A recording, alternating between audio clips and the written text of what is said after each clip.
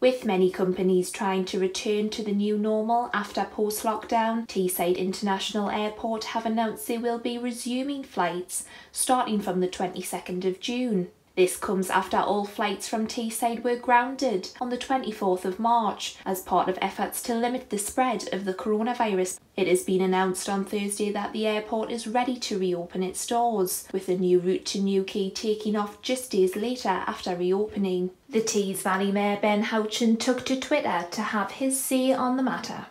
Some good news, Teesside Airport is back open for business. We've got flights starting again, domestic flights starting again on the 22nd of June to Aberdeen and Belfast.